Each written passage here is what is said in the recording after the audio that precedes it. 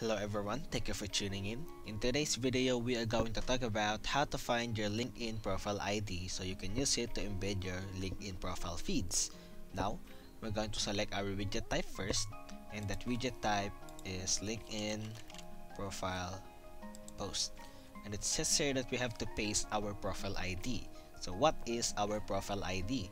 Now, going to our LinkedIn profile, the profile ID is this, or you can copy the whole URL and it will always convert it into the profile ID. As you can see, now we can click next. Now this is our LinkedIn profile feed. As you can see, everything is in here is also in our LinkedIn profile page.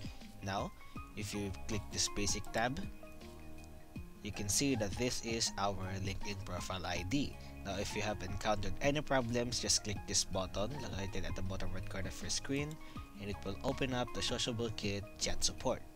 And that is all, guys. Thank you guys for watching, and I'll catch you guys in the next video.